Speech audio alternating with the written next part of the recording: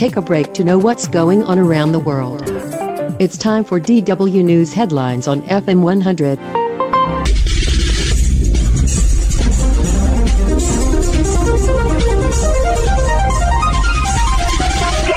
Assalamu alaikum, Pakistan.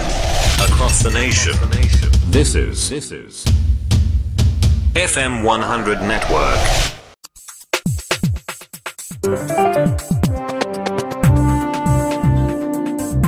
DW سے عالمی خبروں کے ساتھ میں ہوں امتیاز احمد۔ کابل، جنگ زدہ ملک افغانستان میں خشک سالی کے سبب فصلوں کو شدید نقصان پہنچا ہے، اور اسی تناظر میں اقوام متحدہ نے خبردار کیا ہے کہ کئی ملین افغان بھوک کے خطرے سے دوچار ہو سکتے ہیں۔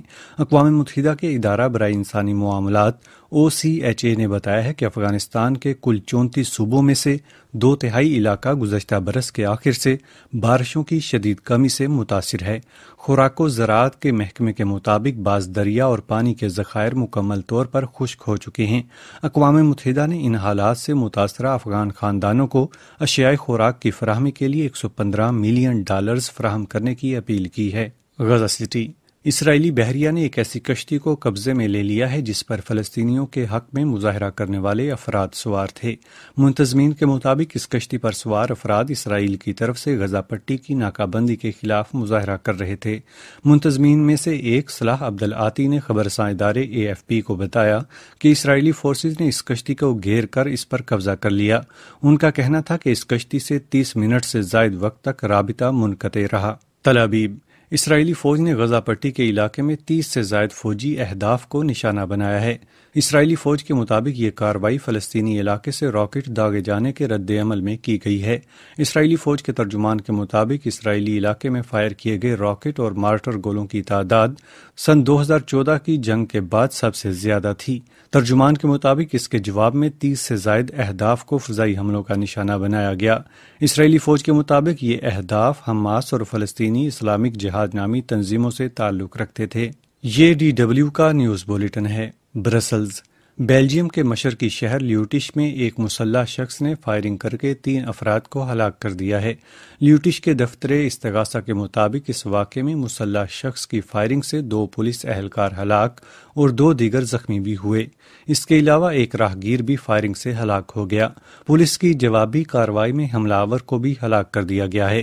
حملہ آور کی شناخت ابھی تک ظاہر نہیں کی گئی۔ حکام کا خیال ہے کہ یہ ایک دہشت گردانہ کارروائی بھی ہو سکتی ہے۔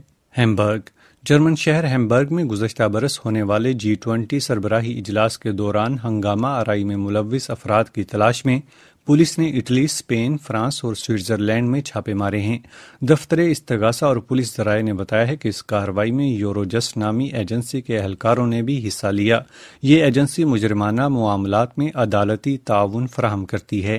گزشتہ برس جولائی میں ترقی یافتہ ممالک کی تنظیم G20 کے سربراہی اجلاس کے موقع پر ہیمبرگ شہر میں شدید ہنگامہ آرائی ہوئی۔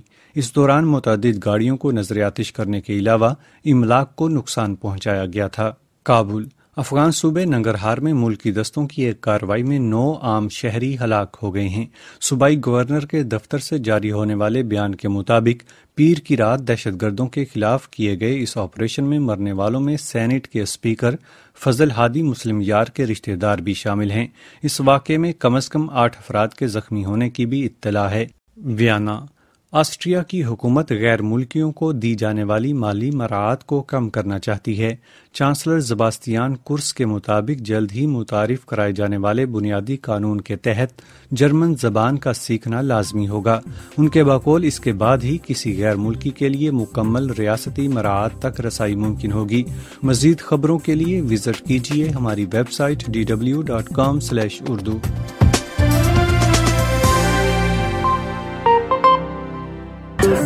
You were listening DW News on FM 100 Pakistan.